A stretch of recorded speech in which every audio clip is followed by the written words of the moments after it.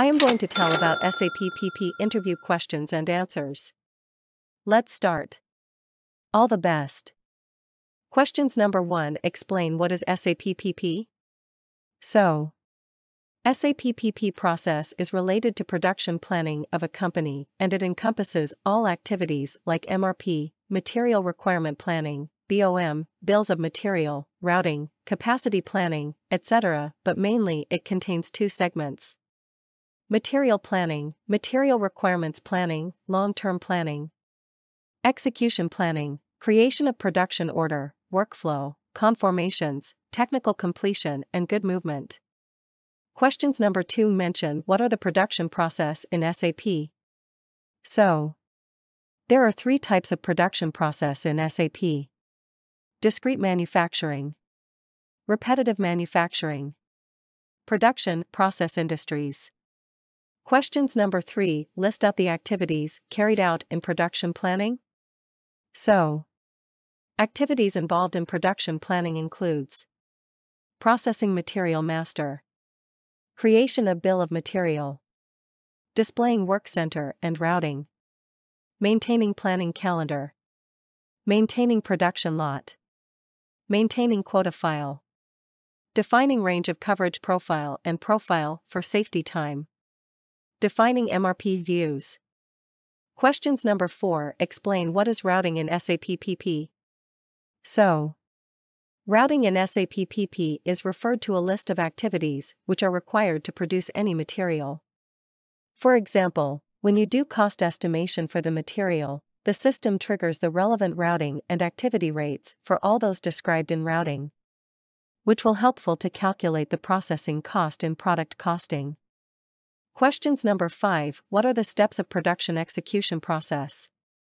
So, production execution steps include converting planned order to production order, releasing the production order, goods issue for production order, confirmation of production order, goods receipt against production order.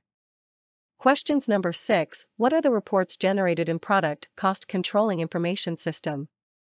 So, product cost controlling information system generates information for following areas: product cost planning, cost object controlling with the subcomponents, product cost by period, product cost by order, product cost by sales order, costs for intangible goods and services, actual costing / material ledger.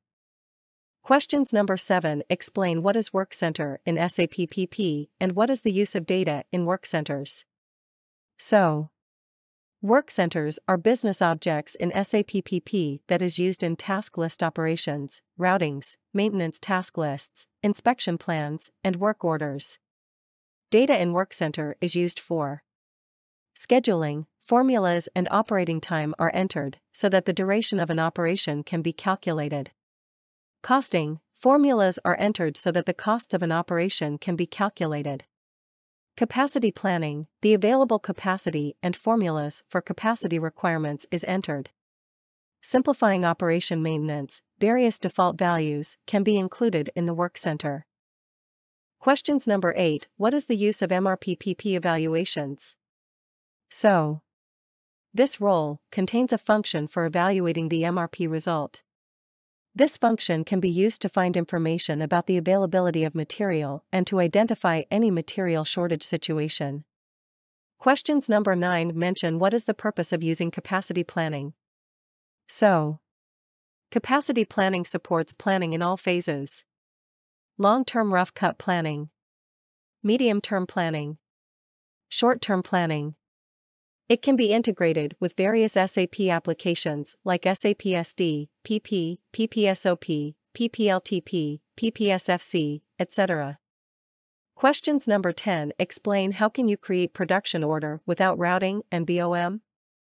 So, without BOM and routing, you can create a production order by changing the config in OPL8, order type dependent parameters, as routing optional. When we try to create an order using C001, it may ask for a sales order.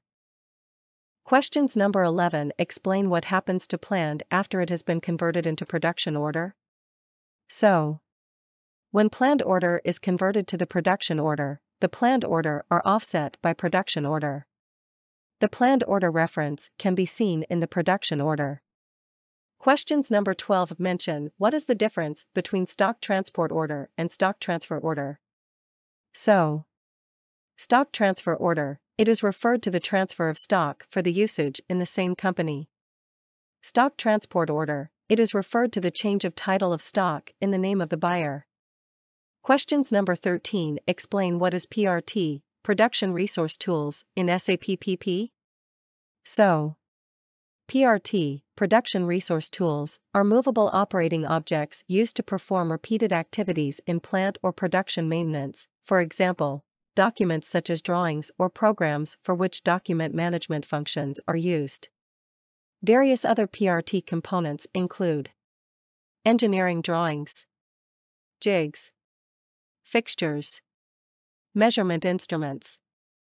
Questions number 14 explain how to create PRT master records. So, to create PRT master records you have to follow the following steps. Choose Logistics/Accounting-Project System-Basic Data-Master Data-Production Resources and Tools-Create. The initial screen for creating a PRT appears. Enter a number for the PRT and choose Continue. The basic data screen appears. Maintain the basic data. Choose Go to -Defaults and enter the default values. Save the PRT. Questions number 15 mention what is the T code for changing production order and to display production order. So, T code to change the production order equals C002. T code to display the production order equals C003. Questions number 16 explain what is PLM, Product Lifecycle Management, in SAP PP and what is the use. So, it is a collection of solutions with which you digitally create, maintain and make product information available in the whole company and for the entire life cycle of the product. PLM provides you the function with which you do following things. The workplace is an open portal in the World Wide Web and allows you to access all application and information that you need to work with all external and internal business partners. It can link with other Internet applications like program management, change and configuration management and engineering collaboration. Questions number 17 in SAP PP, what are the costing parameters? So, in SAP PP, the costing parameters are as below. Work center, activity types and the formulas, cost center. Routing, the time, activity types. Thanks for watching. We are here to boost your career.